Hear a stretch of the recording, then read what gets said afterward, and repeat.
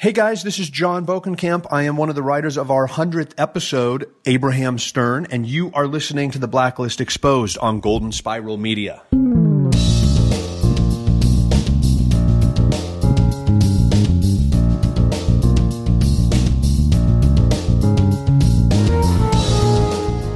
See a penny, pick it up all day long? Well, I guess you need 4 of them to have good luck. Welcome to the special 100th episode celebration of the award-winning Blacklist Exposed podcast. I am Agent Troy Heinrichs. I am Agent Aaron Peterson, and I'm never going to look at a heart tub time machine again. Ever. Think about it. All right. Thanks for joining us once again as we discuss number 100 on the Blacklist, Abraham Stern, written by the big cojones, John Eisendrath and John Bokenkamp, or two Johns, as I like to call them, in collaboration with the Dave Metzger. The 100th episode was directed by Andrew frickin' McCarthy. That's now his middle name. Welcome, Pretty in Pink, Andrew McCarthy. Or Mannequin, or whatever, you know, there's so many movies I love him in. Less Than Zero. Weekend at Bernie's 1 and 2. I mean, 1. I don't know about 2, but I'll give you 1. I loved the first one. The second one, he should have been a lot more decomposed. It really didn't make a whole lot of sense. But I love that they tried it. What are you going to do? Show notes and other intel for this episode of The Blacklist Exposed can be found at theblacklistexposed.com. Whee! Are you excited? I'll be honest with you. The one thing I'll say about this episode, a lot of times they'll make it so it stands out. It's a little too standout-ish, if that makes sense, where you get the 100th episode, and if you try to watch it in another sequence or later on in syndication or on your DVDs, it's really like, it's almost like it stands out too much, you know? Some shows do that where they just make too big a deal about it. Yeah, they try to do like a crossover event or match up with some other show or some big name guest star that literally just doesn't fit this seemed like it fit perfectly into the crux of everything. I think they did a really good job because this functions. If you didn't tell me it was a 100th episode, I wouldn't know. But if you tell me and you see all the stuff they're doing, I can also see it working because there's callbacks to everybody's favorite Blacklister, you know, and it just worked all the way around. I really liked how you have one character who came almost full circle. She was tracking the most notorious Blacklister. Now she is the most notorious Blacklister. So a lot of cool stuff. I really had a lot of fun with it. It was such a, Troy told me I was going to love it because he saw it before I did. And I'm like, why do you think I'm going to love it so much? He's like, you're going to love it because I love heist movies. I'm assuming is why you thought that. And as soon as it went to a heist mode, I'm like, what? Favorite show. Love it. It's over. Best one. Number 1 for Aaron. Not number 1. I'll be honest. Ruin and Cape May are kind of like right up there. Yeah, definitely. But I like the standalone stuff too. So, but the having a heists always work for me. I love a heist. Well, I think the other fun part about this entire 100th episode is that we got to be there, seeing some of these scenes actually getting filmed. And so seeing that translate onto the screen, I thought was really fun as we watched this episode too. That opening sequence with Dembe and Red just kind of old chums chatting along, driving in the car, and we saw what that actually looks like, and it looks nothing like what it looks like on TV. It looks nearly ridiculous, I'll be honest with you. It sure does.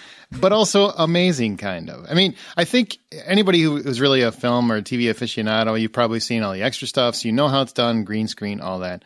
But seeing it live is different than seeing it on TV. Because, I mean, it even looks less ridiculous on TV when you see it in person. You're like, wow, they're really just sitting there. Huh. That's acting. It's actually a lot more impressive to know what actors do when you see them actually interacting with things and reacting to stab wounds and things like that. It's just crazy to see it in person.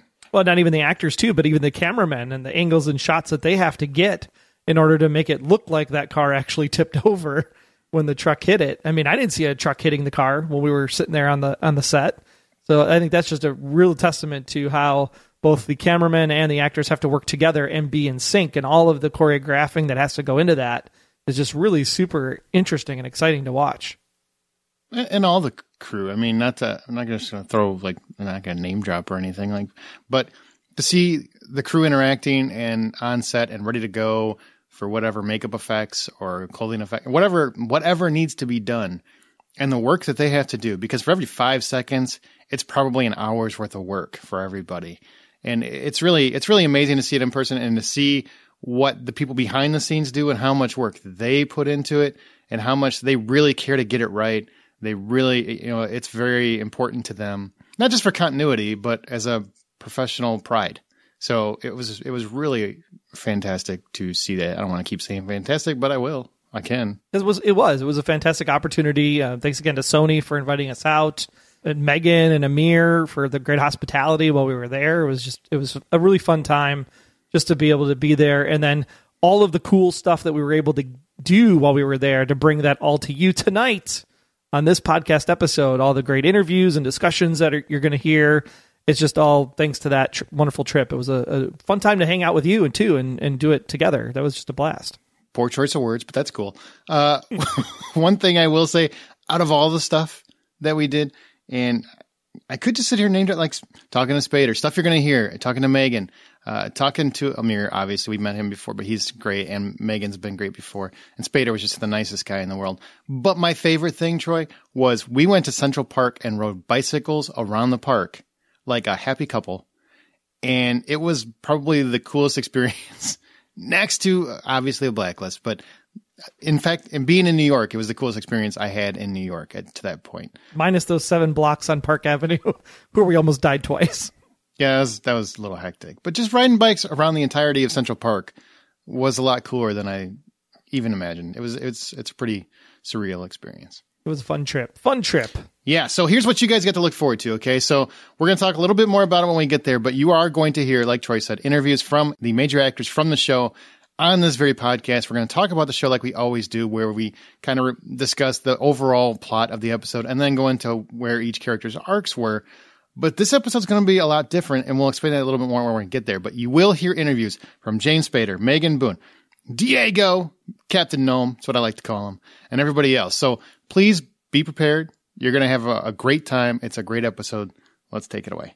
And you said Captain Gnome. That's almost a spoiler alert, but we'll get to that after we talk to all of you about what you guys thought about a profiling question last week. What is Cooper's confession inside that secret envelope? Larissa Waynes said, I believe it was a confession that he knew Red from before he turned himself in, or a confession that the DNA results are not correct, and that he knew that all along, that our Red is not the real Raymond Reddington, or both. Makes sense. It would be both. Wow. That would be insane. My mind is kind of blown right now. Robin, yours? Yeah. I didn't know robots could have exploding brains. Shutdown. Malfunction. Does not compute. End of line. Robin Day Durham, when Red handed Harry the USB concerning the Middle Eastern country, Kuwait, they were in together. He gave Harry the only copy. It was in season 2, and I think it had some not so nice information about Cooper. Marcelli Sierra, I think it's just an accumulation of a lot of things he's let slide by since leading the task force. There's been a few things. It's been a few. Grace Norman said maybe it's when he broke down doors and was willing to hurt people this season, or it might be everything he's ever done that's illegal. Everything. At JS_1974, he removed the fingerprints from Red out of every system like AFIS, so no evidence could point to Raymond Reddington. This action made him also not connected to the death of Diana Fowler. I like that idea. At Peoria 509 said it was from a long time ago when Cooper was better and found out that he was not sick, dying, and how Red actually took care of the doctor. So what's your theory of what Cooper's confession is? Well, the biggest thing that comes to my mind, besides Kuwait and maybe some of the things that Cooper and Red have done in the past, but specifically in the task force, I think that it was his involvement with letting Liz actually escape from the Tom Connolly shooting. Okay, I could see that. That makes sense. Get it off his chest? Yeah, I mean, he literally said, "Run, Liz, run!" Instead of, "You're under arrest." I totally understand. You want to hear my theory? Sure, go ahead. I think his confession, okay, everybody now write it down, because if it comes true, I want everybody to send me $1. His confession is he once robbed a plane mid-flight and then escaped via parachute. There you go. That's my guess. Anything is possible. You never know. And then he changed his name to Harold. Okay. Ba-dum-bum-ba-dum-bum.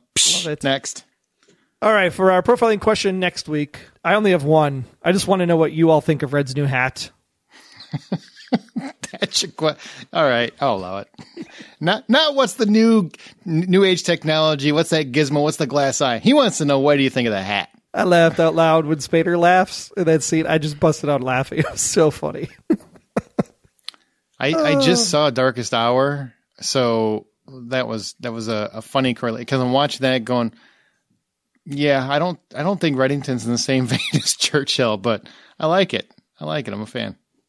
I mean, yes, if you want to answer, like, where do you think the eye is going to lead them? No. We'll stick with the hat. What do you guys think of the hat? That's fine. Have a fun one. It's a 100th episode. Let's have fun. We're all drinking, aren't we? Absolutely. Cheers to everybody. But now, before Liz decides to go all Vanessa Cruz on us for her next incarnation of a Blacklister, let's get to the 100th case profile.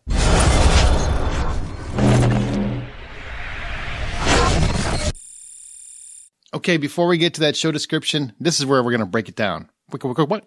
That's my rap sound. For this episode of the Blacklist Exposed, we're going to do things a little different. You see, they had a 100th episode. We are going to discuss that episode, like I said, that aired.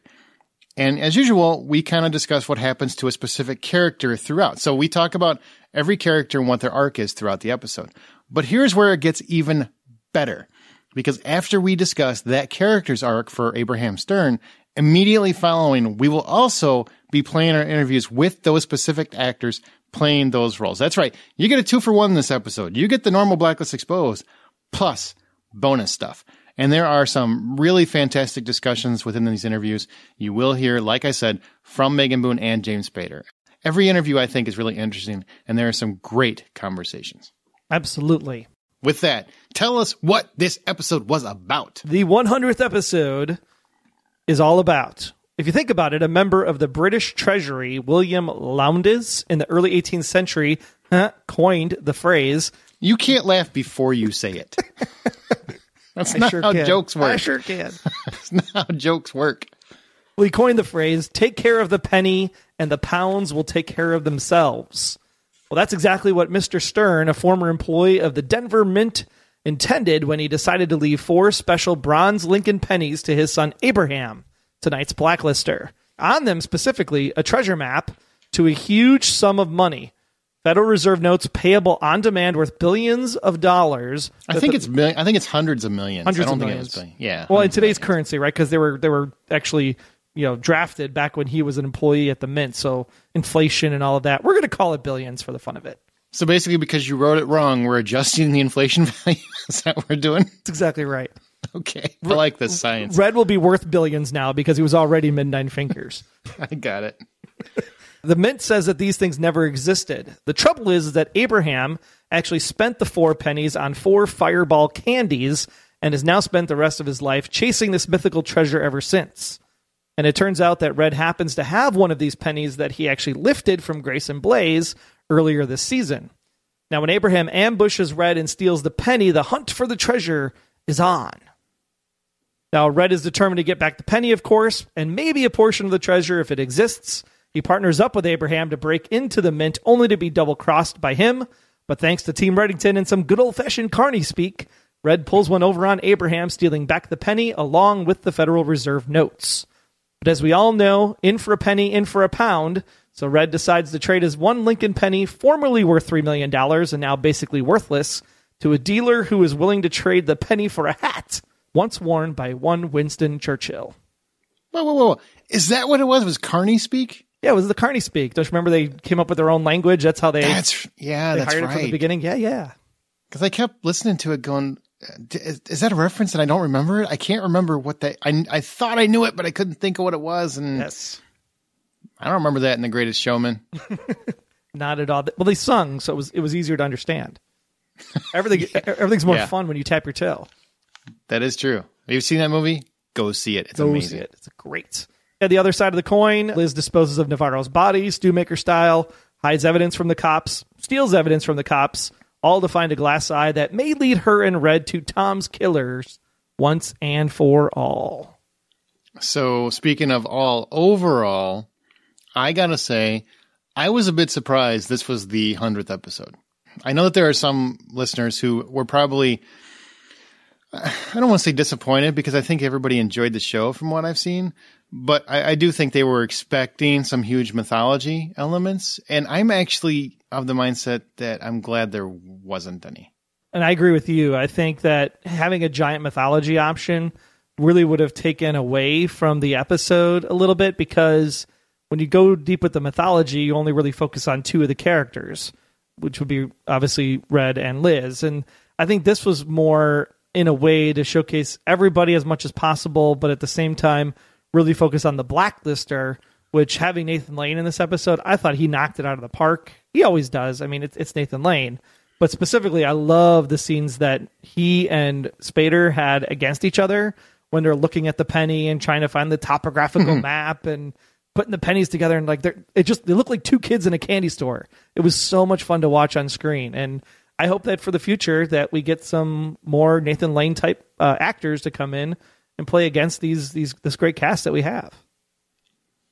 I found it really kind of refreshing because you know we started the season off with Red lighter, and then he kind of got back to being same old Red to a large degree, and it was cool to see him. Okay, he's gotten everything back that he wanted. He's gotten his wealth back.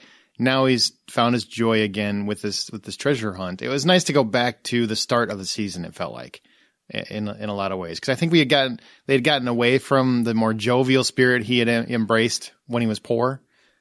And he kind of just came back around to it. I really, really thought it was a fun episode. Was not at all what I expected. Nathan Lane was an inspired choice, and I'm really glad they selected him because he's a guy that hasn't been around in enough stuff lately.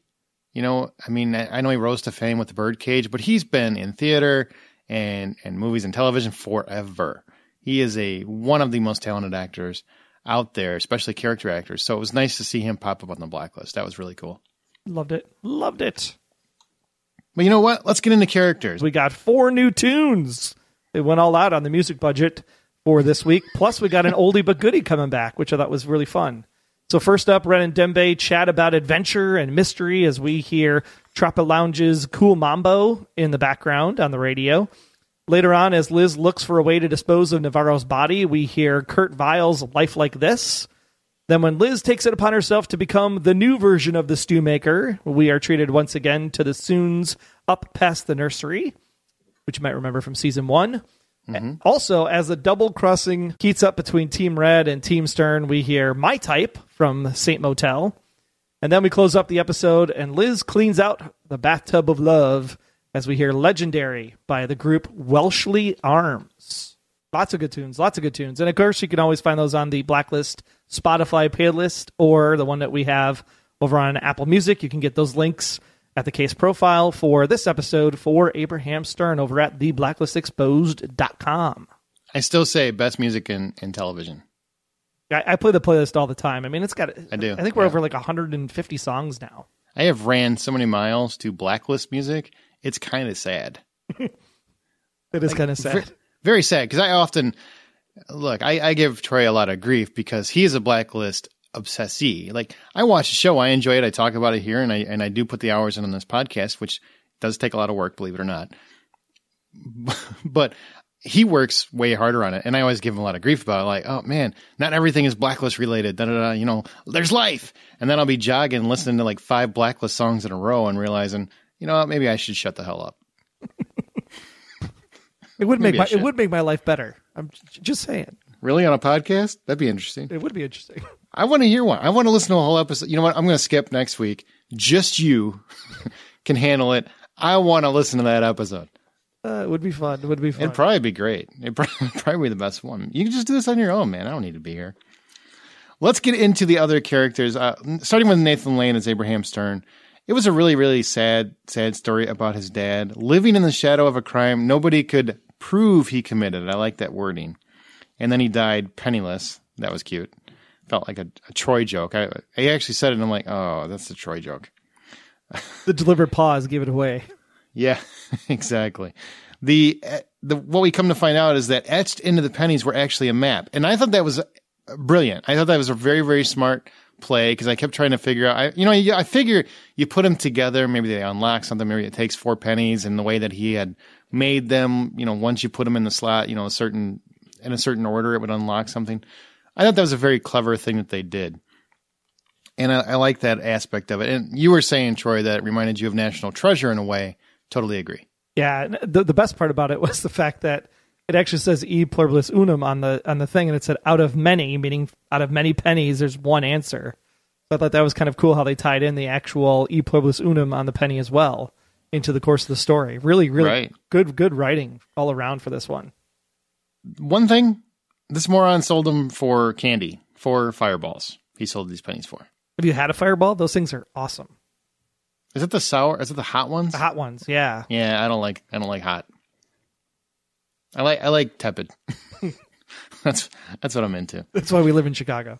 Yeah, exactly. So one question, okay, because this one, all right, there's only two things in this episode where I was like, what? But this is the big one. So they open this boiler door and tons of cash falls out. Like nobody's ever checked this. The bricklayers are surrounding the area. Nobody opens that door just to see.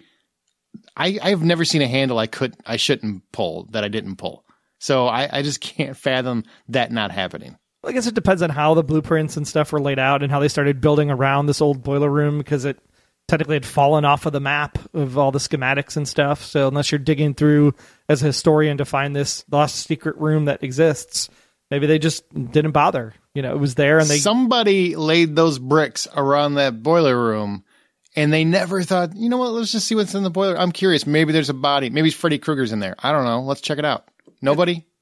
It's a government job, man. This has to be answered. It's very important. This is more important than is Brad Liz's dad. This needs to be answered as far as I'm concerned. And why hide it in the furnace? What happens if somebody lit that thing? That's the other question I had. That's a good question. Mine's better. Why didn't anybody open the door? Because they wouldn't light it on fire because there's hundreds of millions of dollars in there, or billions, as it were. Time to move on. You know what? Let's get into some excitement. John Eisendrath and John Bokenkamp. Now, you've heard John Bokenkamp on our show. You have not heard John Eisendrath. These are the two guys that make this show and episode happen, along with Dave Metzger. They're the wizards behind the curtain. They are the showrunners. And we had a few questions for them on this 100th episode as well. First one, we caught up with the powers that be, and we asked them exactly what was special about this milestone. Well, I would say that there are a few reasons why this is the most special. One, in this day and age, getting to 100 episodes is much different than in the old days. I mean, we were doing 35 episodes a year on 90210, so it was a lot easier to get to 100. And let alone the other issues with the television landscape. And, you know, I just think that this one had just something, just from the very beginning, that was both good. Just a lot of good shows fail, but this was really good. And having a bad guy at the center of a show that you're writing is just a joy. I mean, he is, as John was saying earlier, wish fulfillment for the viewers, wish fulfillment for the writers. So in that regard, and he's easily, you know, one of the best actors in TV in this generation. So for all those reasons, a pleasure in this show. It's singular. I assume you got a few hundred more to come. No, I don't know about that. No, it's super. That's really special. It's wild. It makes me again. I was. It's like a weird family. Like people have had babies and gotten married, and you know we come out to New York and see people that we we work very closely with the writers' room and stuff. So it's special that it's a big landmark. You know, so. It's still just as hard to write as 98 and 32 and 101, you know. So they don't get any. It's not any easier because of that, but it's fun. Does it get more difficult? I think it gets hard to not repeat stuff you've done. Don't you think that's the thing that's I been think the hard? stories are always increasingly difficult as time goes on. Writing the scripts is easier. You're more familiar with the characters. It's easier to write. But the stories, which are always the hardest thing, get harder. Well, like you said before, the firsts are the thing, and it's hard to have. It's hard to have firsts, 100 episodes in. And now, being the writers, we wanted to know from the Johns which Blacklister actor brought more to the part than what was actually on the page. Plus, which actor would they most like to see as a Blacklister? Well, only because I was thinking about this episode earlier when someone was asking me a question. The guy, and I can't remember his name, who played this character, Onslow Garrick. Mm-hmm. Richie Costa. Richie Costa. He was great in a way that he had a sort of wandering weirdness to him. I remember he put his head on the glass of the orange box, and I was like, what exactly is he doing? And it was great. And so he was, in my recollecting, just first draft recollection of it, he was an example of someone who was just so much better and different than I had imagined. I think Tom Noonan was as weird as he is. He was even weirder than I had expected. You know, he just had Tom Noonan. Yeah, he was. You know, I remember him. There's a moment in The Stewmaker where, you know, he takes out his teeth and takes off his hair, but then he pauses at the mirror and he's naked and he kind of stretches and he does this little stretch that I was like, wow. And he shaved his armpits and done this whole thing. He was even weirder than I had anticipated. Is there anybody you guys wish you could get on the show that you haven't yet? We always have talked about, well, Nathan Lane's amazing. For some reason, and we've given up, because years ago we were always like, Christopher Walken would be amazing. And then we talked to his managers or his agents. He's like, you know, he doesn't want to play a bad guy anymore. It's like, he doesn't want to play a bad guy. He's Christopher Walken. So he is an example of someone who I think would have been, or would be, incredible. Have you reached out to Victor or Ron Rifkin and all to see if Well, you know what? We have Victor Garber. Both of them would be incredible. I don't know why we haven't, because, yes, they'd be amazing. it would be really great? I think it would be great to have. I've tried for years to get Dwight Yoakam. Oh, yeah. I think he would be great. He would be good. Lyle Lovett would be awesome. And as John has heard too many times, June Squibb would be amazing. I'd love to have her on the show. So there's three of them. I'd go Jason Priestley, but, you know, that was...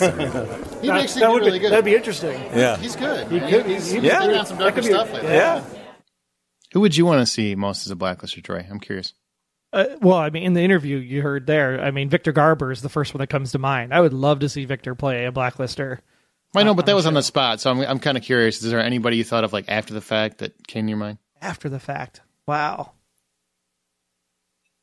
That's a really good question. I still say Robert Downey Jr. with McCarthy directing would make my dream come true. Well, it would.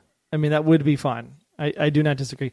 Maybe the man who played Mr. Pennywise the Clown, Bill Skarsgård, maybe he'd be a good Blacklister. Oh, or, you know, another one? Maybe Kim Cattrall. I knew you were going to go there. With Andrew McCarthy directing. This is basically all my 80s favorites. I'm just going to make them Blacklisters at this point. There you go. And now, if Kurt Russell had an option, that would be my dream. Because, I mean, Spader's worked with him. Kurt Russell's my favorite actor of all time. I think that would probably make me so happy. Kurt Russell as a Blacklister. Can you imagine? He'd be great, though. Have you ever seen him? I mean, you ever seen him in a Tarantino movie? He can handle it. He can be a bad guy. So you're basically just going and playing 6 Degrees of Spader at this point. Yeah, kind of. Kind of. Yeah, I'm basically picking all my favorite Spader movies and seeing who he was with in that movie. Who could we bring into the Black? All right, shut up, Troy. All right. So lastly, from the Johns, being the big music person that Bokenkamp obviously is, we wanted to know what the one song that best describes the feelings he was having for this 100th episode celebration. Feelings? It would be Feelings. One song that would describe it. I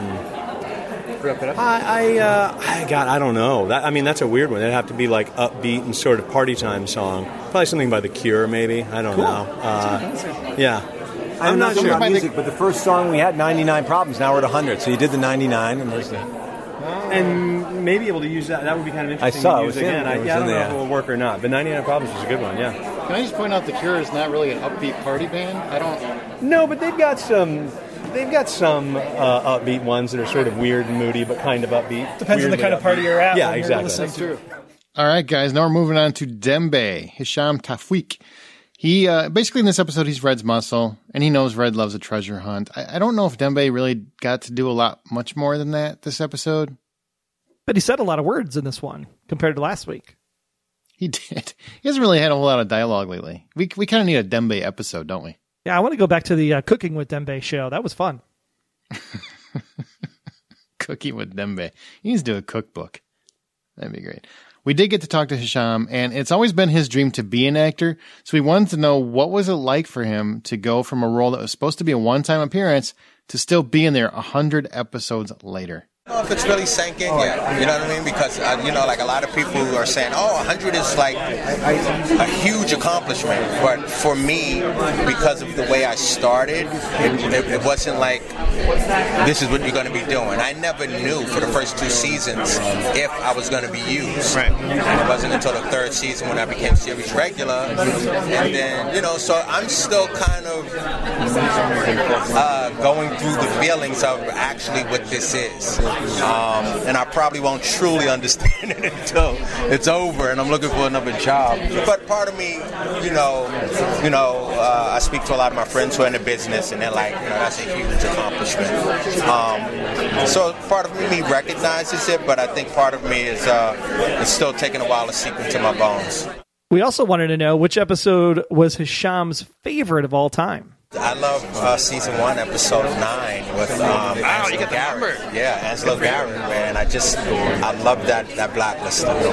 Now, lastly, if Hisham could go back and play any other character, can you guess which one he would pick? Because you might be surprised. Cooper. You want to be Cooper? Yeah, I like his role. I like Cooper's role. That's very cool. Yeah, I love it, especially not this past episode. I think 2 episodes ago where he was looking for the kid, and he was out in the field and running and gunning. I like that Harry Cooper. So I would love, if any other thing, I would love doing something like that. All right, I hope you guys are loving these, man. You got a lot more. You got a lot of cooler stuff coming. So get ready. I also think it's great because we actually had Hisham on the show. Like way back in, what was it, the end of season 2? Or was that in I think so, 3? yeah. No, it was season 3. It was season 3. So it was before Kate May. Mm-hmm. So yeah, it was really great to be able to meet Hisham in person because we've actually talked to him previously and then to be able to actually put the face to the name and the voice and stuff. So it was really fun. So really cool to spend some time with Hisham while we were there on set. Yeah, it was really cool. He's a really super nice guy. Now we're to Clark Middleton. Glenn. He endures a bit of pain just to enable the break-in. My question for you is, I know he's getting paid because he made a point to that, but is he doing this job's JOB for Red or for Liz? I'm kind of confused on that. Well, if he's doing it for Liz, he's technically doing it for Red. So I think at this point he's just doing it to get out of the house away from Mom. That's what he said, right? Well, the hospital is going to be a 5-star resort, yeah. Absolutely. So I think he's doing it for the money first and foremost, right? It's all about the cash. Okay. Well, he did get a card from Red, so my indication is that it was probably for Red, but he called him a licentious cur. Yeah. What? Who even finds that word? But Troy did actually. I actually didn't get to talk to Clark, but Troy did. So tell us what you learned from Glenn. Yeah, I mean, this was a really fun interview for me because obviously Clark was also on Fringe. So we got to have some good conversation about Fringe beforehand. But most importantly, we chatted with him and said, what is his number one favorite thing about the Blacklist?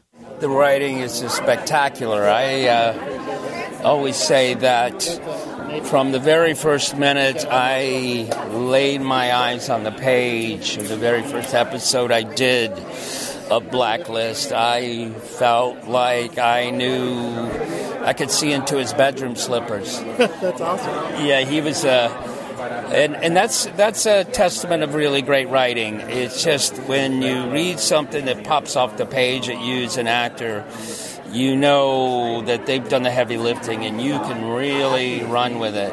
Because with what they write, it opens up so much more in your imagination. So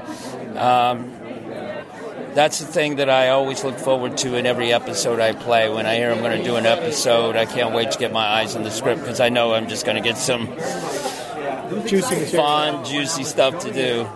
And then obviously we all loved the campfire scene in front of the airplane this season. So just had to know from Clark specifically, like when he read that scene for the first time, what was the feelings that he had coming from that specific scene? Well, I loved it. I mean, I loved every episode, but it feels to me that every time I do a new episode, I like it better than the last. So, I mean, I loved that scene because I felt like it had evolved my relationship with Red. Glenn's relationship with Red, it evolved, and it also was an opportunity for me to continue to, as I like to say, develop character, and and of course it never for a second lacked the humor that Glenn always has. Absolutely. The humor's the best part of the character. Yeah, he's absolutely, it's absolutely wonderful. I mean, he just thinks he should be doing everything James is doing. He thinks I'm as good as you are, and I should be tripping around the world doing it. You really need me. So. Well, I think we need to get an episode with you wearing a fedora just to dick around with him a little bit more. Oh, that's a great idea. We should tell John Bokenkamp that. I should wear a fedora. Oh, that's a great idea. As a matter of fact, I may even tell John that. Yeah, I will tell him that. That'd be awesome. Oh, that's cool. I think it shows the character, especially with the relationship you guys have now from the airplane scene. It's be like, hey, we're bros, right? Yes, absolutely.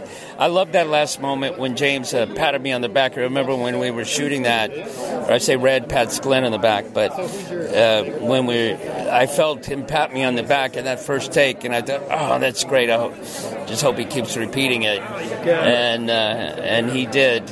And that's one of those actor touches that James brought to it that is, again, a testament of his tremendous contribution as an actor to this show. Because it continues to evolve. You see the evolution in that relationship between Red and Glenn. Okay, now Wrestler. Now he had a lot of screen time last week, but this week was pretty much dominated by Red and Liz, so he doesn't get a whole lot. But he does get there right when Stern trips the alarm, playing right into Stern's nefarious plans. Is there anything else about Wrestler I missed this week? Well, he was supposed to get on a plane, apparently, and head all the way to Denver to see what the heck was going on. I thought that was a fun line. It's like, we're in Washington, D.C. Okay, it's going to take at least 4 hours to fly to Denver. I think it'll be done by then. They might be out of there. They might be gone. I thought that was a fun line. But yeah, he was supposed to basically check to see what Red was up to and take Navabi with him. So, all right, well, in case you didn't know, Diego Klattenhoff is Donald Wrestler on the Blacklist, and we caught up with Diego, and he got in on the wrestler bit. You come into the show at the beginning. You're like this tough brute, barking orders, running around. You've been chasing Reddington the whole life. How do you think the character has evolved Not to at this all. point? Zero. Zilch. We've been talking about this for a while, about the change between black and white into this endless varying shades of gray, and trying to wrestle with who I was and potentially who I am, and we'll see where that ends up. We then asked Diego what his biggest takeaway was after 100 episodes. It's just work, consistently working and doing, being part of compelling projects. And from day one, as soon as I read the pilot for this, I talked to my representation, talked to my manager, and said, I have to do this. It was right when I found out, that things were winding down on Homeland, and that had been such an amazing show and a great run, and I wanted to keep that going. And here we are, almost 5 years later. I think I'm very fortunate, but it just stems from trying to find good writing, good characters, compelling stories that people can get sucked down that rabbit hole watching. The best part about it is that Aaron and I actually got to watch a brand new movie that Diego was in called Radius, available on iTunes and on demand while we were on the plane flying to New York. And so when we got there, we wanted to ask Diego a very specific question, because there's a certain scene in the movie that you guys might all chuckle about. In the movie, in Radius, when you bust into the door to break into the house, did you use a garden gnome for that?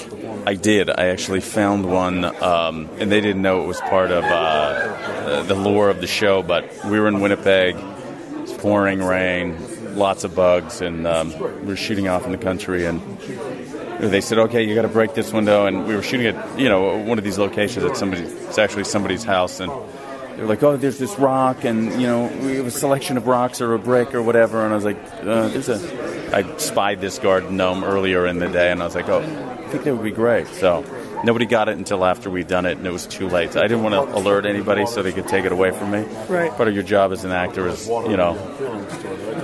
hide these things until it's too late, so nobody can take it away. Which I think is great, because it shows that you're connected with the fans, because everybody reacted, obviously, when you kicked the garden gnome, that you're putting like these Easter eggs in your other work, which I thought was fantastic. I thought it was just a funny little wrinkle, nothing to take away from the movie or anything. No, it's something fun to do.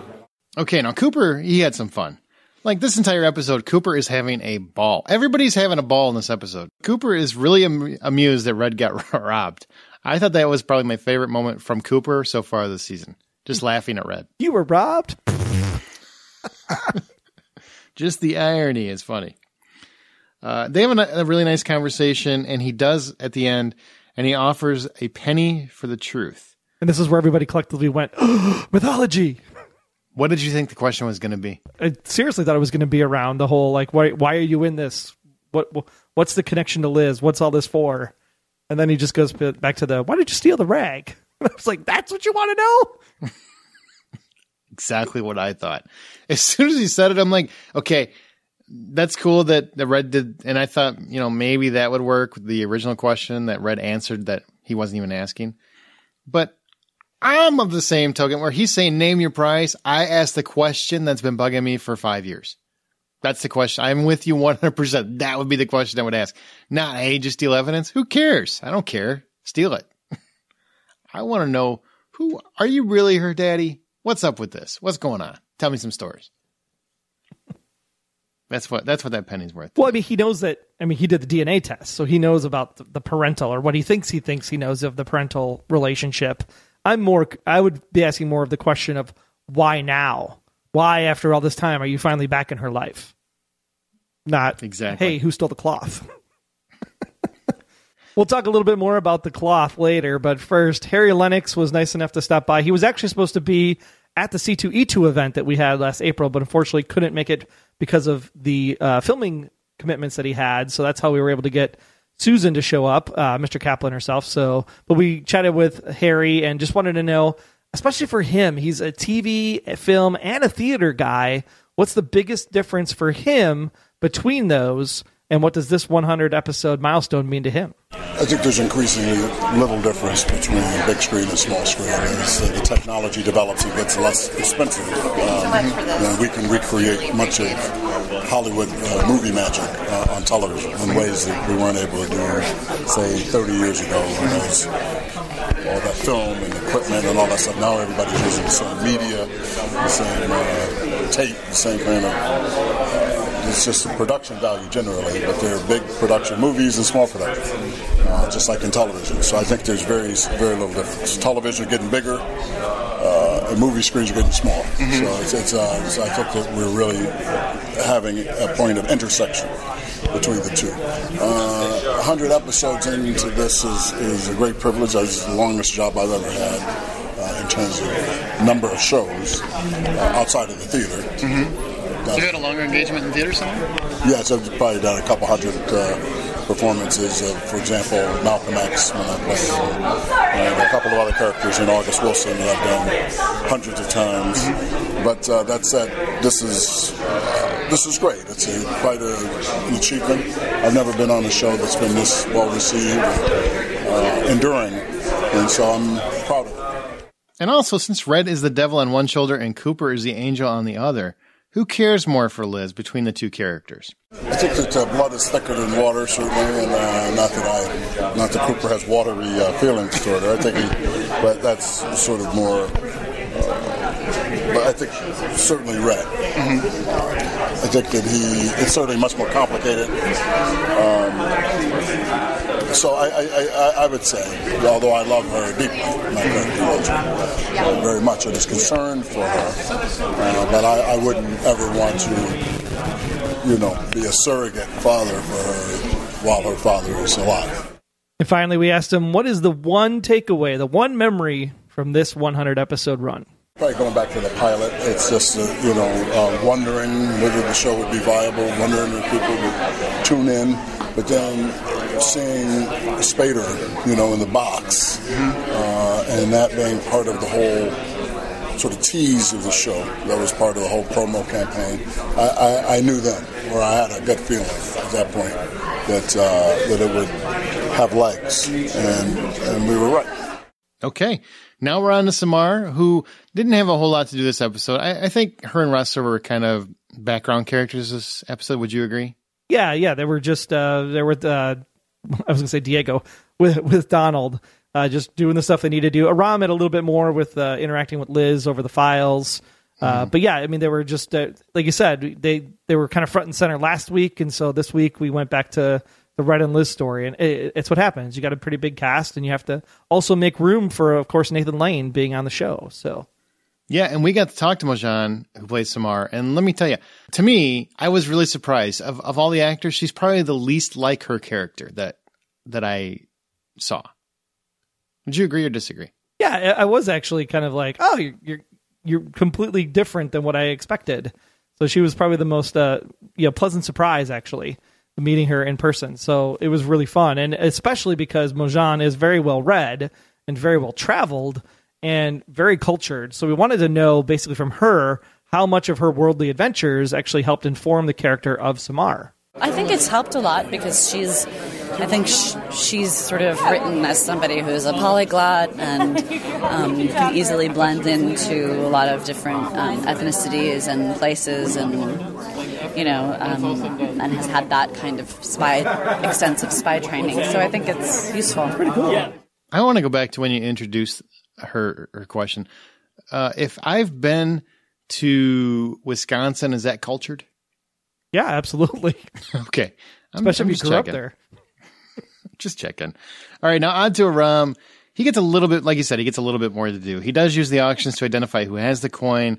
That leads them to the Gabor Museum, and he has that sweet moment with Liz where she says, I'm here, I'm not back. I really like that line.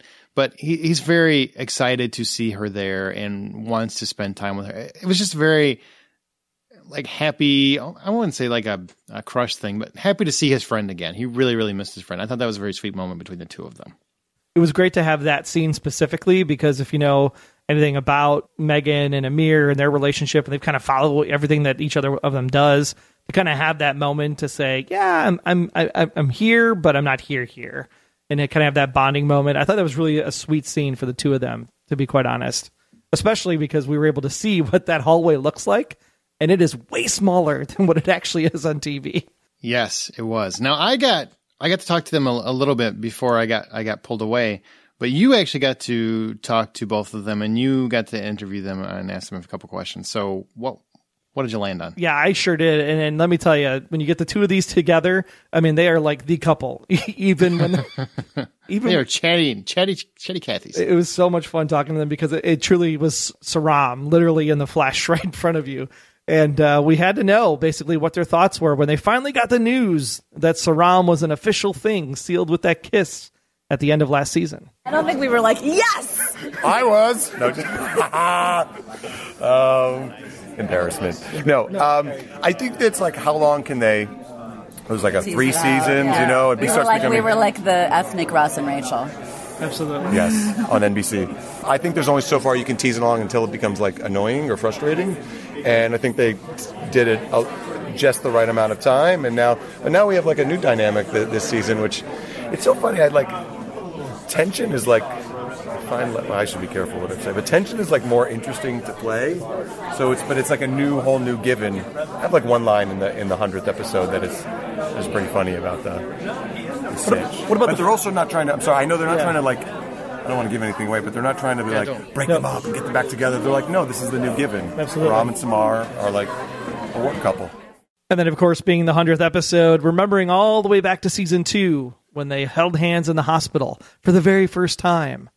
Did either of them actually think the characters would end up at this spot by episode 100? No. I did. He did, but that's because his mind goes like obsessing over every detail. And everyone was like, no. She's like, she would like a Red type, and her and Red were flirting. And I was like, just wait. You'll see. He wasn't that confident. Now he's overplaying the confidence. You'll see. He's overplaying the confidence. Give me a couple seasons. Mm-hmm. Anywho, is this an interview? But it was a very good. No, but actually, when we were working out that thumb grab, I remember that thumb grab in the hospital, our first war room scenes. I actually noticed that our brains, the way we work, was very, very similar. Different, but similar. And it was a very welcome addition. Okay, people, we were on to the final two. We're going to start with Red. He loves an adventure. I mean, loves it. That seems to be what drives him in many ways, which, you know, you could, or treasure hunt, I should say, not necessarily an adventure, treasure hunt. But my question, this is very important, is he on lewds the entire episode? Because this is the giddiest, happiest I have seen Red probably the entirety of this show. Is it because he knew he was on episode 100? Yeah, this is like the direct opposite from, Cape May, where he's in the opium den. This is like, complete 180. He is on uppers like I've never seen before. I mean, he is just pepped up and ready to go. Treasure hunts apparently get this guy going. Do you think Red would have actually split the fortune if Stern had played fair? Absolutely. I think Red is an honorable person when it comes to his business dealings. So for him, I mean, this was all about the penny. Wait, doesn't he screw over one of his business partners every week? Well, he's not screwing them over because they're inherently bad. I mean, he's getting them arrested. He's turning them all bad. That's the whole point of that's the whole arrangement. In this case, I get that, but your argument is he's very honorable in his business dealings and he's getting them arrested. I don't know if I would consider that honorable. Well, when it's a thing where he has to come into the business equation, right? I mean, it's not like he threw the shipping guy under the bus or the artist guy under the bus. So I mean, there's certain situations where in this case he actually needed something from Abraham. So because he needed something from Abraham, I think he would have honored the 50-50 deal if it actually would have came down to that. Because at the end of the day, remember, it's all about the penny. It's not about the money. He's got nine figures. He doesn't need the cash. It's more of the excitement and the adventure of seeing if the cash actually was there. But for him, it's about, I need my damn penny back, because without that penny, I can't get that awesome hat. Can't get that awesome hat. I keep forgetting about the hat, man. That was such a fun ad. Just weird, completely out of nowhere. And I'm like, I don't know if he could keep wearing that hat, because it's one of those things where I think it works, but not on a weekly basis. I just don't think, I don't know if anybody could pull that off on a weekly basis. Even Churchill has struggled with that on a weekly basis. Heads were shaped differently back then, potentially. What? Yeah, we all change over time, By the way, I like how when you're trying to confirm your opinion, even if I don't agree with it, you're like, right. As if that, you know what? When you say something, you're like, right. Well, right. So many children today are born, obviously for C-sections. And so they have that nice round, perfect head because they don't do the normal procedure. Back then, it was probably more normal procedure because they didn't know how to do C-sections properly. So your head would be more pointed, which would make room for a taller hat. You're totally just making stuff up at this point. All right, so we already talked about the language. He gave Stern a chance to redeem himself, and he chose to turn on him. Do you feel bad at all for Stern? I mean, this guy spent his entire life trying to find these pennies. Do you feel bad? Because I kind of felt like I get where he's coming from. I wouldn't want to share that either. I spent my whole life collecting these. Well, I mean, feel bad for him? No, because he got double-crossed because he double-crossed. So from that perspective, no, I don't. But at the same time, I think he was, vindicated? Because the treasure was there. So everything about his father and spending his life doing this stuff to see if the treasure actually was present, I think that was a victory for him. So I think that's totally fine. And then the fact that it all got sucked up and taken away from him in the last minute, I think that's just all you get what gets coming to you because you lied, cheated, and stealed your way to the treasure. Therefore, we're going to lie, cheat, and steal it away from you as well. When we get to the end, Liz hoodwinked him, and he seems to genuinely enjoy it. Like, he enjoys knowing she put one over on him. Am I wrong about that? It seemed to me like he really did enjoy it. Yeah, I mean, it's almost like he almost was going to put on the hat and be like, good show, old chap. He was proud. He was I very think he proud. was proud. Proud like a dad or proud just like a criminal? I was just getting ready to say, I would not say proud like a dad because I don't want people throwing things at me. But it felt very fatherly to me. Like, if she were my daughter, I would be very proud of that moment. I was like, you got one over on me. Good for you. I'm doing that to people every week. You got me. Good job. Yeah, I'm surprised that he didn't even know that was happening. That was very, very clever of Liz with that bloody handkerchief, bloody towel. He does pull a penny from Liz's ear. Haha, that was cute. And is going to buy a castle with the money, which I thought was pretty funny. But we do end up with Churchill's hat, one of the most noble heroes of our time. Do you think that means something? Or is it just somebody he respects? I think it's somebody he respects because he's very, art-driven, literature-driven, he's very, what do you call it, cultured in that regard. So I think it's more that perspective of if Red is cultured, he would want to have this treasure, this adventure, to know that Winston Churchill, who was this phenomenal person, and the things that he was able to do in history, all because of this hat, right? I mean, the power of the hat. Like he becomes, well, maybe I can do those things too. I don't think there's a correlation with the nobleman or honor perspective of Churchill's presence that's tied to that. I think it's truly just the quest. And because now he has the hat, he's like, I am just that much greater because I was able to accomplish this. All right. I didn't know if, I mean, obviously he idolizes Churchill. And Churchill was a very stern, misunderstood, often frowned upon leader. People often did not respect him until he accomplished greatness. And I was wondering if possibly that is what he hoped for himself someday. That he will no longer be the misunderstood criminal. People will finally understand his potential for greatness. Because that was Churchill's one big thing, overcoming that misunderstood perception. That's a really good point, actually. Every once in a while I get one. Because, yeah, I mean, if he was, and there's two kind of things happening here, right? There's that angle you just mentioned, but then there's also the, framed for a crime that he can't prove he committed or was even involved with. And maybe that's the whole thing that set up Red on this quest to begin with in the first place, is that something happened with the fire, 1990, all that stuff way back in the past.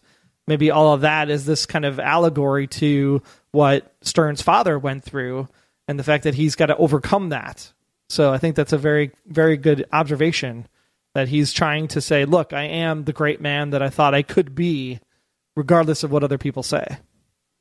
It's interesting. I'd like to know what listeners think. You're going to mention if you like the hat.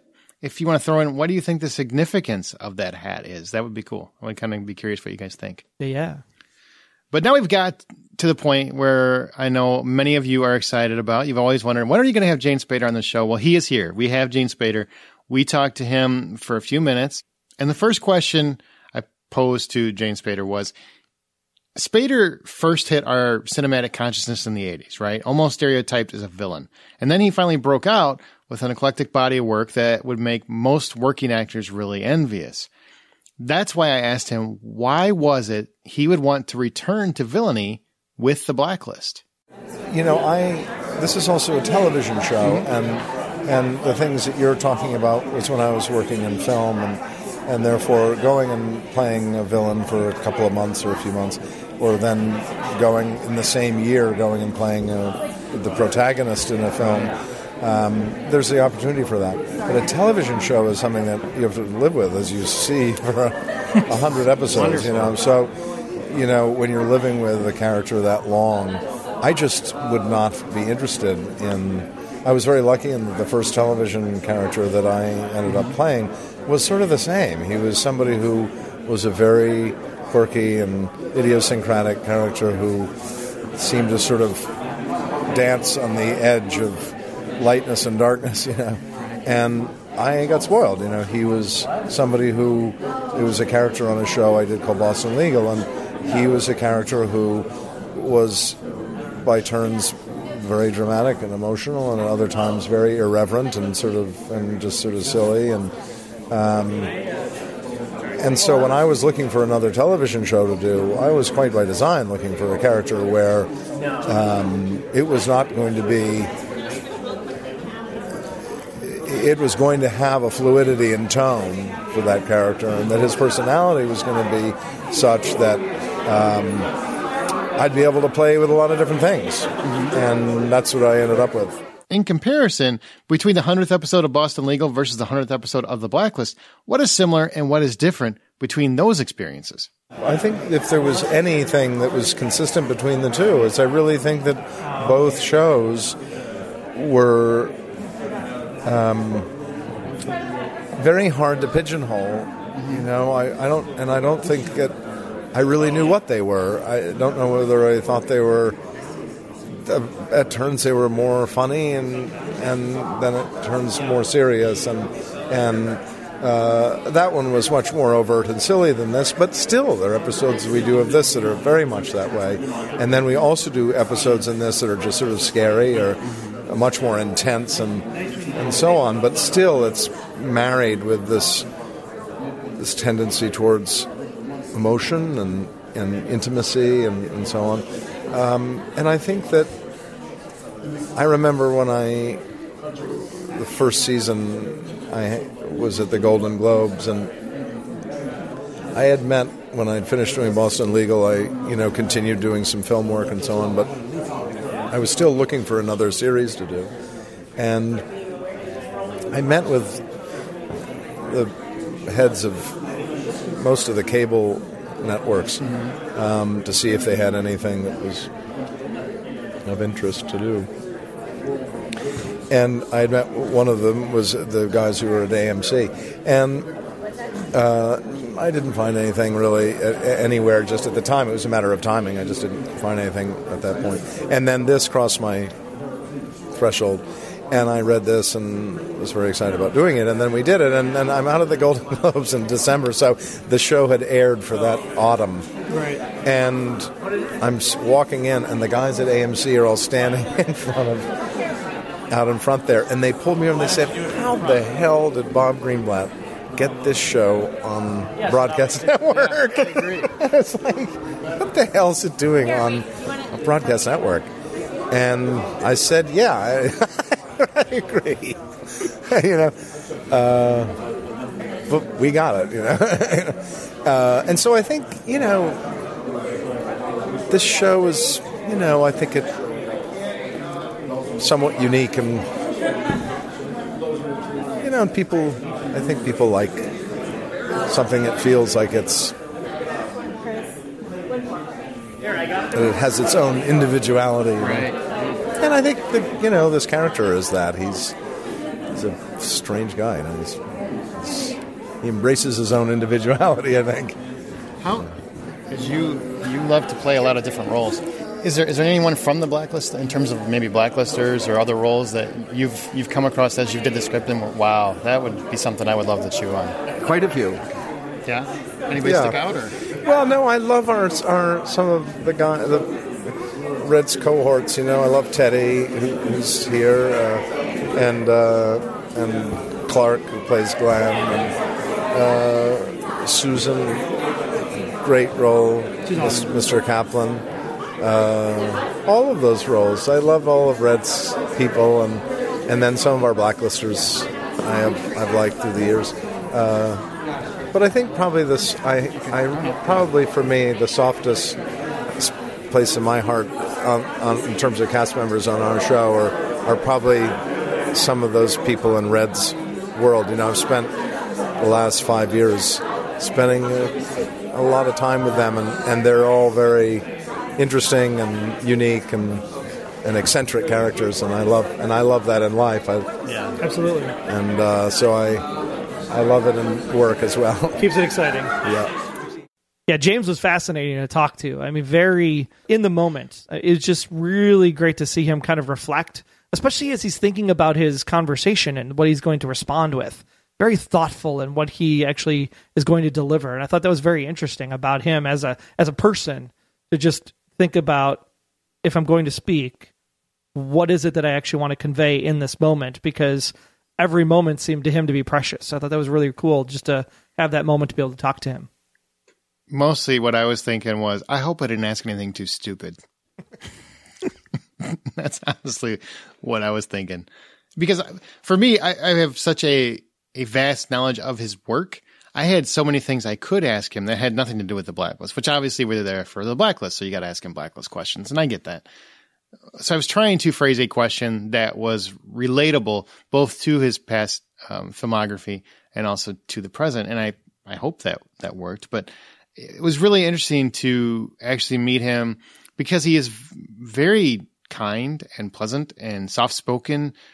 He's not gregarious or loud. It seems very, very thoughtful. I mean, I'll be honest, this is like an inside thing, I guess, but we were actually talking to other actors at the time that he became available, and he refused to talk to us until we were finished with them. And I thought that was just very nice because I have interviewed a lot of actors with my other podcast, and I haven't met many that are not that considerate. So I thought that was a very kind and thoughtful gesture, and not enough of that stuff gets mentioned about other actors. So when they're good things, too many negative things floating around in the Hollywood circles right now, I think that's a pretty positive thing to say. He seems like a very thoughtful man.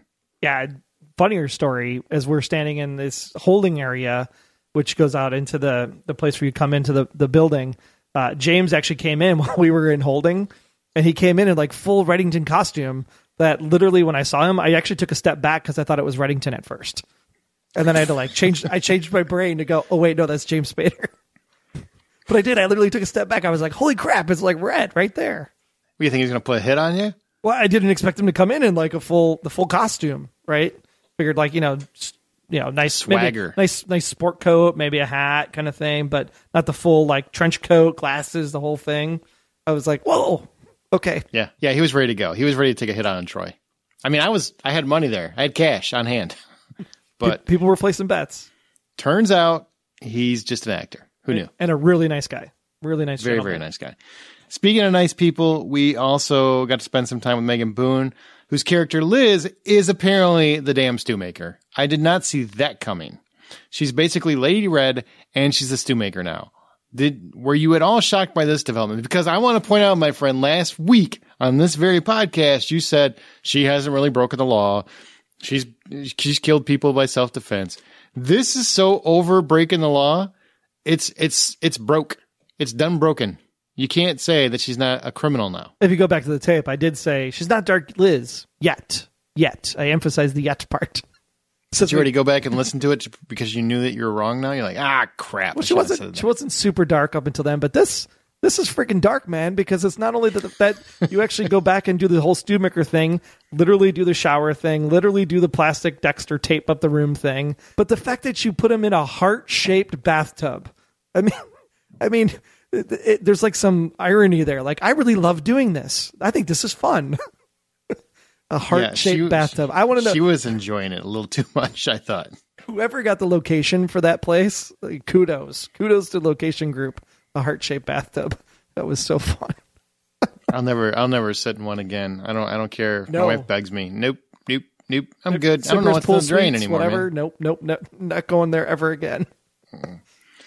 And Detective Singleton's on the trail because Liz was awesome about covering a murder up, except in the garbage disposal. Come on! Why would you put that in the garbage disposal? You know the rules. They're going to check everywhere. Why wouldn't you put it in your pocket or stick it in your wound or something? Yeah, take it with you into the closet. You took a body in a bag. Put the towel in the bag. Get it out of there. I mean, I realize that she was trying to get rid of evidence, but I never in a million years would I think that putting it in a garbage disposal is going to get rid of it, because they will check. They will check. They will.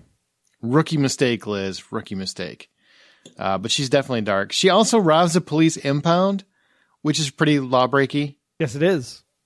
Okay. The best part about that is that she used technology and a concept that she learned from her husband. I was like, oh, that's so sweet. Which one? Explain. Well, the fact that Tom taught her how to use the packet sniffer in order to go use the cell phone in order to get it in there so they get the code to get into the evidence vault. That's right. I forgot that. Good catch. Yeah.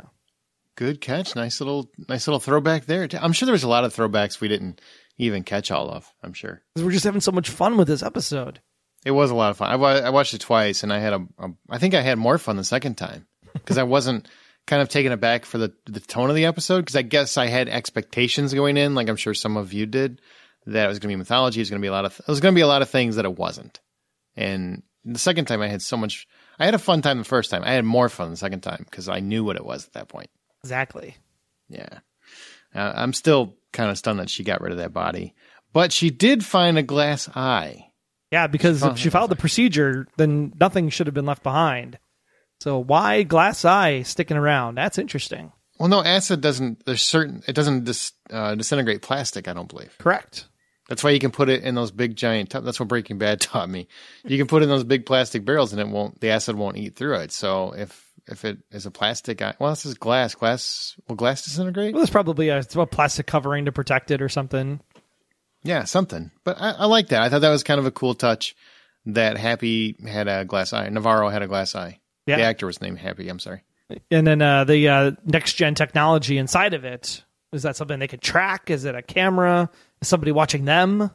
Yeah, really interesting to see where that new technology is going to take the episode for when Blacklist comes back. What the hell do you think it is? What do you think it is?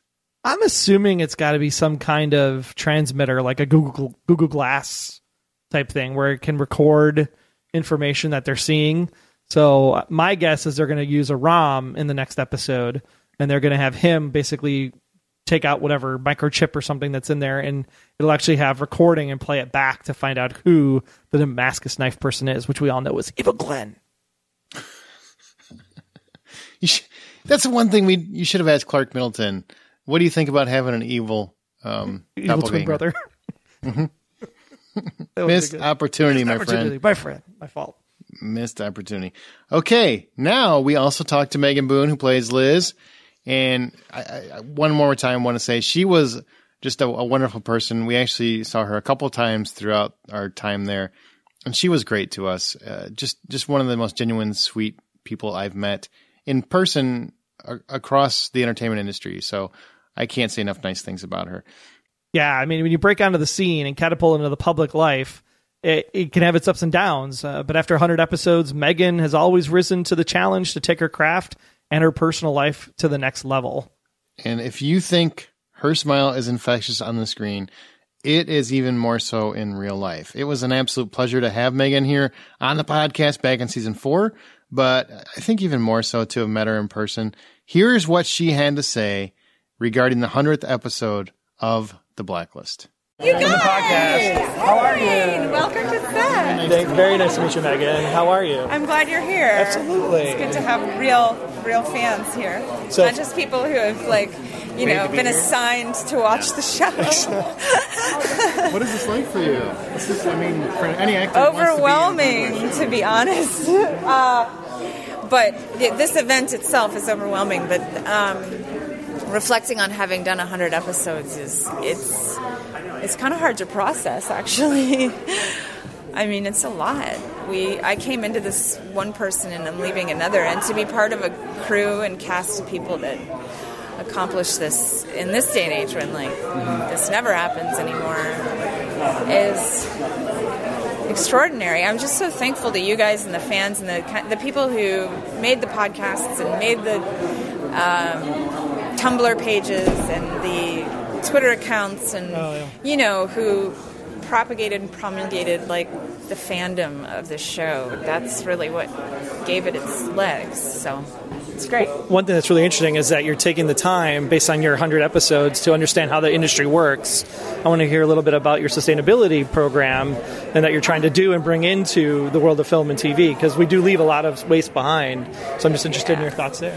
Well, I really hope to be able to create solutions for the fact that right now I see us making film and TV and telling stories that hurt human life because it's a detriment to the ecosystem that supports human life. And I hope to work together with the corporate entities whom I've developed close relationships with and the knowledge that I've developed in being on a show for this long, and try to find a way to create film and TV and tell stories that's for human life and for the ecosystem that supports that life. So I'm just interested in cracking the code. What is it we can do in the public and private sector to work together to make a sustainable model for film and TV production? I kind of want to know, it's 100 episodes, 5 years. Do you have one takeaway moment where you think about it, where just this always comes in your mind when you think about it? You're here in the room, in the place where it happens. I mean, this is the war room, and we usually shoot here on Fridays. And this is where I'm with the heart and soul of the show and, the cast. So I'll never forget those times. I'll never forget stabbing James Spader in the neck with a pen within the first 5 minutes of meeting him. I'll never forget trying to resuscitate Isabella Rossellini from the floor of the Ritz-Carlton Hotel. I'll never forget when they told me Nathan Lane was going to be our 100th Blacklister, and the fact that when I was 9 years old and my grandparents, who have both passed away in the course of the show, took me to my first play, and it was, the lights came up and there was Nathan Lane's face, and funny thing happened on the way to the forum, and it just feels like serendipity. And I'll never forget getting that call that, you know, I was going to be Elizabeth Keene. And it's you are Elizabeth Keene. Not gonna be anymore. Well, not anymore. But yeah, this has been. Well, you want? I could take a minute.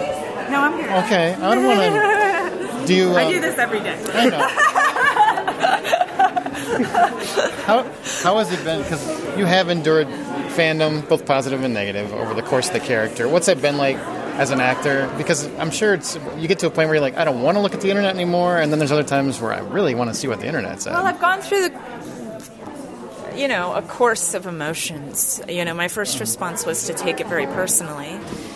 And then our country and our world changed so dramatically since I first came on the show, and I started to realize that the scrutiny that befalls women in the media is much more intense than with if I were to be a young man who, I mean, it was the way that I sort of catapulted into pop culture from nowhere that was really what made the response to me so dramatic at the time, and it's really leveled out quite a bit. I very rarely see a negative thing in my notifications.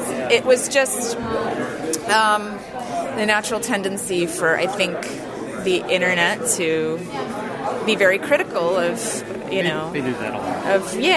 So now, you know, I'm glad that I've developed the coping mechanisms that were necessary at that time to deal with being a public figure. But I think that that's probably something that everyone who moves into the space of being a public figure for the first time without expecting it, really, that's an experience that you have to go through. It's sort of like it's like a rite of passage, you know. And it better equips you for life after this. Yeah, I feel ready to whatever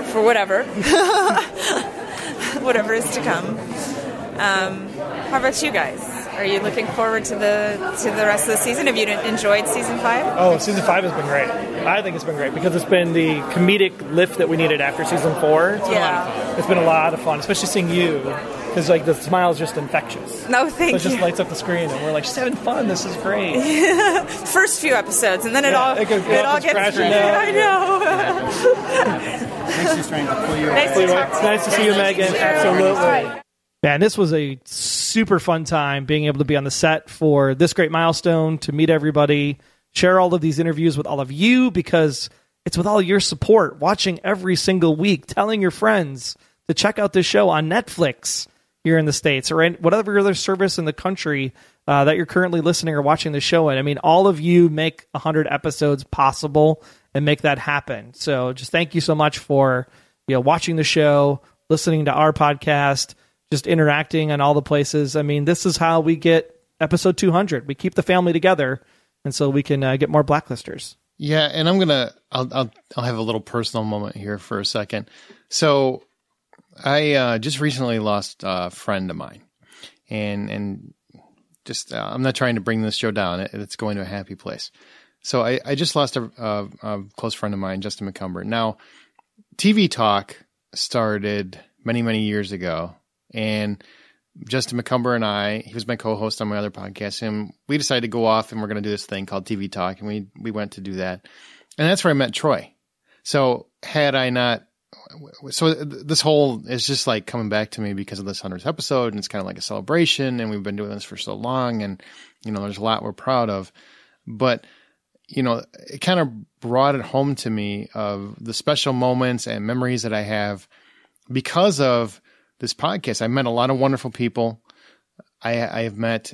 I mean, yeah, it's great to just, to be able to name drop and say, like Spader and those names, but the fans, the people that really love the show, the other podcasting hosts we met because of this, the events that we've gone to because of our love of the show, coinciding with your love of the show.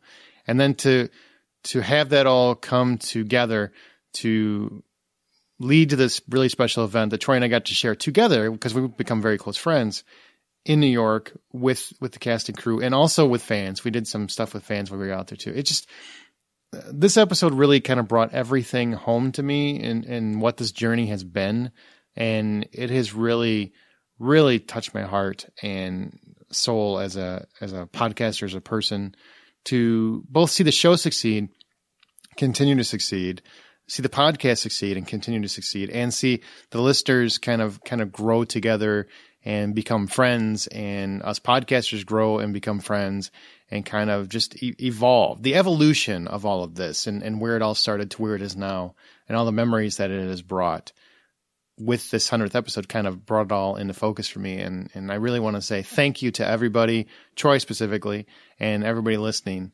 And of course, Sony and the Blacklist and everything else, but just thank you to everybody. It's been a wonderful, wonderful ride. And this 100th episode kind of really brought it all home for me personally. Yeah. We've done many TV fan podcasts in the past. And I think the biggest learning that I got from all of that was that it was kind of our warm up to understand, like, what does it mean to really cover a TV show? What does it mean to interact with the cast and the crew? What does it mean to interact with fans on a regular basis? And I think that was all just really great work that we've done over the years, especially leading us to TV Talk and especially to get this show. I mean, this was, we got the Blacklist handed to us on a silver platter when I joined the TV Talk network. And I can't thank Stuart Crane enough for that opportunity because it led to all of this and it led to meeting Aaron and then to find out that Aaron lives in the area so we can hang out even outside of the podcast stuff. I mean, it's been a real blessing. So, I mean, we might sound like we're an old married couple and bicker and all that other fun stuff and calls me dum-dum and robot and all that other stuff. But no, that's all true though. That's genuine. It is genuine. But I would, nobody better than to do that with me for for us now too, right? We're over 100 episodes of doing this for the Blacklist. So it's just, it's been a great time. That's how smart I am. I didn't even realize it was our 100th episode, like two back, right? Two back. Yeah. Like 2 back. So, but I think the best thing about this is just the fan community. I mean, I know that we've all had, those run-ins, right? I mean, there's been the Daddy Gators and the Lizzington Shippers and the Keen Tours and the Keenlers. And sometimes it feels like we're all just really angry with each other on a lot of points. But at the same time, we're all part of this amazing show. I mean, when this show ends at some point, hopefully not for a very long time, but when this show ends, we can all look back and say, look at all of these people that we were able to meet that we never would have had any interaction with because of the Blacklist. So, I mean, just if you take nothing else away, next time you have one of those conversations, just take a moment and just say, you know what, I'm really grateful and appreciative that you're a fan and I'm a fan and we can share in this moment together. Yeah, be passionate together. Absolutely. We're going to be right back with Red's Rhetoric right after this. Welcome to Smirk. Each week, one of our hosts will write a story with a specific topic in mind. After unraveling their tale, the fun begins as we identify and launch into a spirited discussion on the author's topic. It's a meshing of creative storytelling, realistic discussion, and a healthy dose of humor. Be sure to subscribe to Smirk on your favorite podcast app. And visit our website at smirkpodcast.com. This is the show that looks at truth, fiction, and reality with a smirk. Hi, it's Megan Boone, and you're listening to Blacklist Exposed on Golden Spiral Media. Welcome to Red's Rhetoric, that part of the show where we play 2 scenes from this week's episode of The Blacklist, and then you get to vote which is your favorite over at theblacklistexposed.com. Just look for the case profile for Abraham Stern. Well, 70% of you think that sternums should be tattooed because Red Tattoo won last week. Our first clip this week comes when Red gets all flustered about technology. Anything yet? No. Remind me again what it is that we think we're doing here? The phone acts as a passive packet sniffer. It's a trick Tom taught me. Packet sniffer? Ugh. The FBI uses them. I'm sure your tech people know all about them. It can intercept and log traffic that passes over a digital network. It is an absolute mystery to me how these gadgets work. The Dick Tracy phones, these blue teeth connections. Quite frankly, I miss the rotary phone. Except that Zero. Watching that Zero crawl back. Oh my God, it was painful. Our second comes when Red and Abraham talk about Abraham's father. A lowly maintenance worker. And yet what he did is legendary. What he allegedly did. Sometimes I wonder if that's all there is. A legend. If the pennies hold the secret to your inheritance, why didn't your father give them to you? He did, in his will. But at the time, I was a snot-nosed 16-year-old, and to me, he was a failure who'd been accused of a crime he had nothing to show for. So I spent them on candy. 4 fireballs. Whoops. The next month, his executor gave me a letter my father had left for me. That's when I learned that the pennies were the key to a great treasure. And you've spent the past 40 years looking for it.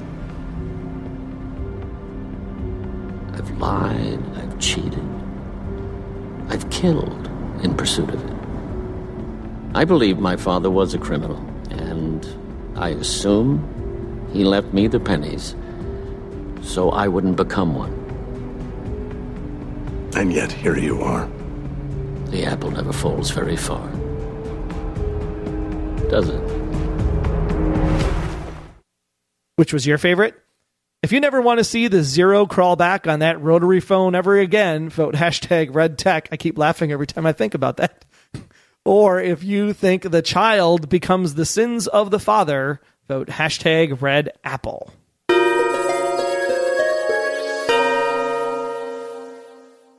Okay, guys, that is going to do it for this episode of the Blacklist Exposed. I had a freaking great time. I know it was a lot longer because we had the interviews, but I am sure you loved everyone. You probably skipped right past us to get to the interviews, and I totally understand that. And I want to thank the entire cast, crew, and Sony and NBC for helping us put this together so we could bring this to the fans, because I know every one of you is going to love it.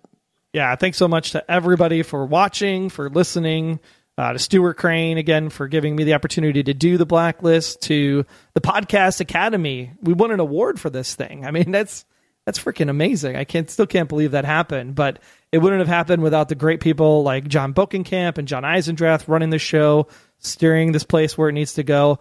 The amazing writers in the writers' room. Shout out to our friends, right? Metzger, Taylor Martin, Noah Schechter, Marissa Tam, and the rest of the crew that I am totally missing, and all the people that have come before them, like Daniel Knopf, Luke Ryder, Orsi. I mean, just a really great group of people out there. And then, of course, everybody that makes this happen on a regular basis out there in New York, right? The stunt coordinators, all the consultants, the camera people, the directors. Pepe! And, of course, Pepe! Anthony Pepe. Just a really great time out there. And special thanks again to Amir for given us a great tour of the set. Yeah, Amir gave us a tour, and he also. Oh, that's right. We can tell people this now.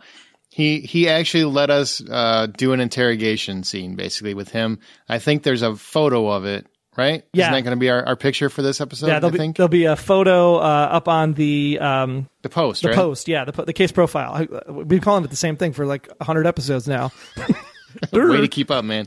Yeah. So that was really fun that he was willing to do that. So thanks to him. Yeah, and then a special tour we got from Megan Boone. So thank you so much for that, Megan. And just super excited you guys could all be here for the 100th episode celebration. And now on to the next 100.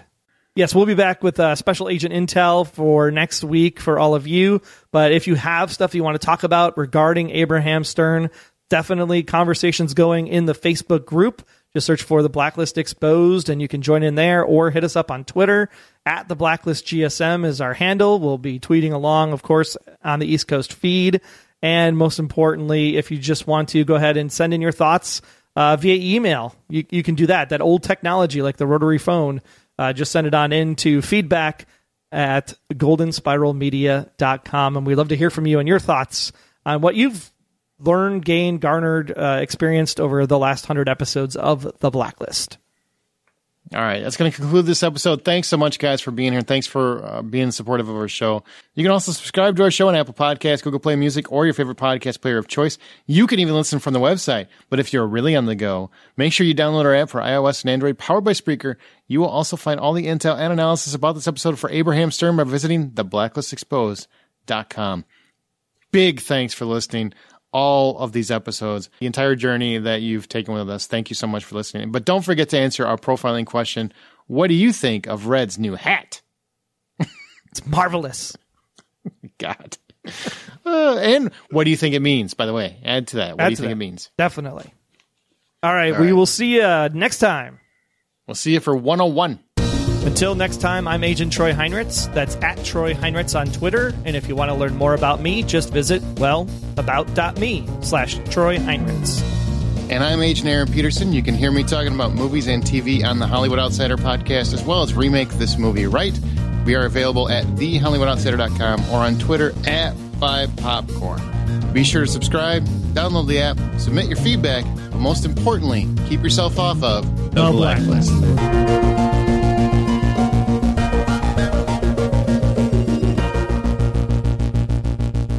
The Blacklist Exposed is a Golden Spiral Media production. Find more of our great podcasts at goldenspiralmedia.com/podcasts.